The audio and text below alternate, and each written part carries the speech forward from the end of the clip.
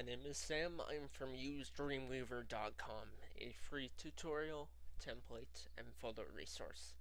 In this video, I'm going to help you understand how to insert a email link or a mail to link in Adobe Dreamweaver. I'm running version CS3.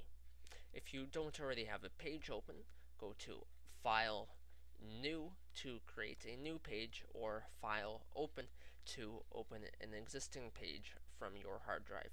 In this case, we'll create a new one. We want a blank page, HTML page type, and select None for the layout. Click Create, and Dreamweaver will create a page for us. I'm viewing it in split view right now. We can also view just the code by clicking on Code. We can once again view the split view, which is split code and split design, or we can view just the design view. In this case, let's go with the split view. Go ahead and click down here on the design view and type in an email address. We'll use the one for this site.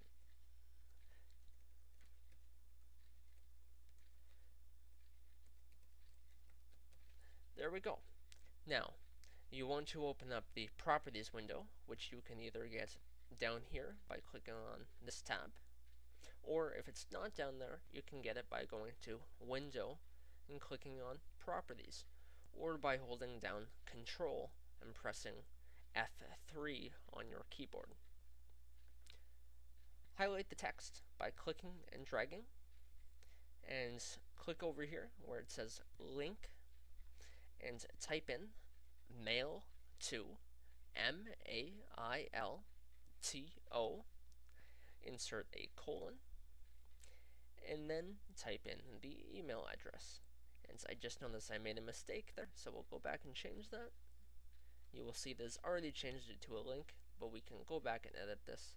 Let's highlight this again and continue with our link. Mail to use Dreamweaver